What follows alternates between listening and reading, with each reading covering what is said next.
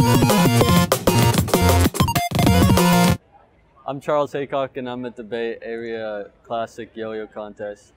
I've been yo-yoing for about 11 years. The first one I picked up, I went to Astoria in Oregon on like a family trip and just picked up a yo-yo in like some tourist shop.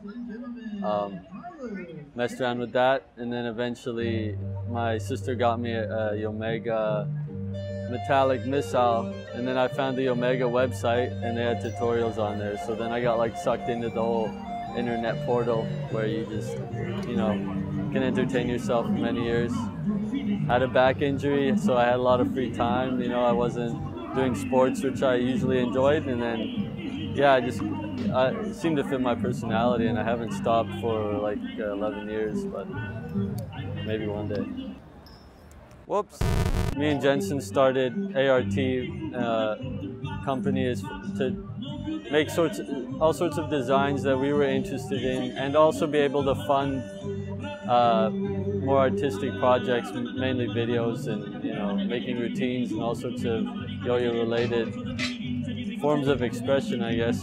So we look at yo-yo as more of an artistic tool to play around with. Like, it's something that, I don't know, skateboard I guess is a good analogy, you know. Skateboard as a world has the competition side of it, but then it has the more street, artistic, like freestyle side of it, which sometimes has less to do with skateboarding even, but it's just using it differently. And for us, the company is just a way to finance like ideas we have, and the marketing. Our like artistic projects work hand in hand as far as being a form of marketing as well. So then we sell yo-yos, and it's this give and take between the business and the artistic side to help each other, you know. Not that we're the first to do it, we're just putting a lot of focus on, you know, maybe using the toys something different than competing with.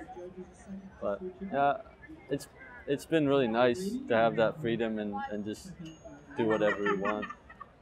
Business-wise, I don't know, man. I don't think about that too much. I'm lucky that I have like another job that I do, so that pays my rent and stuff, so I don't have to stress out about, you know, if we sell enough yo-yos or not. But like business-wise, I would just like to be able to do more weird shit. Like if we get more momentum, we can do crazier things, and I'd like to eventually, I guess, have our business viable enough that we can throw money at bigger scope or bigger size projects.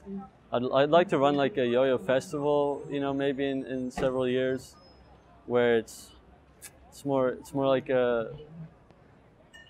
a convention type of thing, more about the community aspect, and have like yo-yo show formats instead of competition. So promoting a bit more like artistic routines, I guess, and more wacky things like that. Yeah, I guess that's my business goal, you know, have some money to throw at that, and have the time to throw at that as well. Well, we got the website a-rt.ca. We post information on releases and stuff on our Instagram. The projects I like the most are posted on our YouTube, so that's the stuff I put all the time into. It's like all those video projects, that's just on a-rt YouTube page. Yeah. Awesome.